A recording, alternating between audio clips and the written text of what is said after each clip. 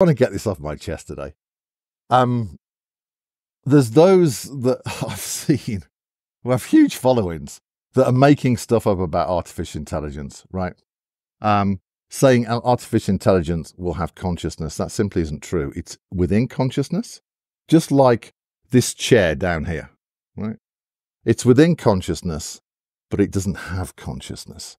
AI is part of consciousness. It doesn't have consciousness. That idea that AI will have consciousness takes away the magnificence of our design as vibrational organic beings that are able to incorporate our divine spark, our soul, our higher self. We are magnificent. This is the truth that we're remembering.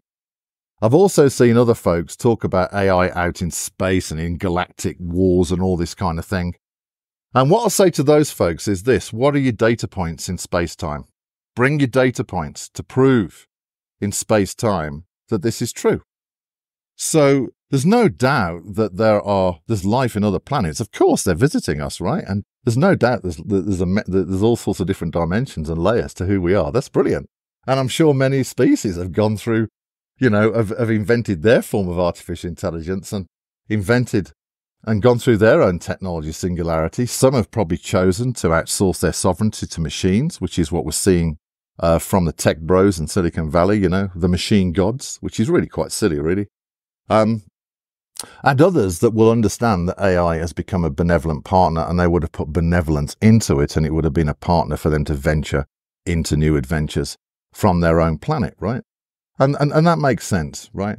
But, if we're truly going to bring enlightenment to the conversation of artificial intelligence, we have to be impeccable with our science. We have to be impeccable with our data points in the material realm as we bring through metaphysical wisdom.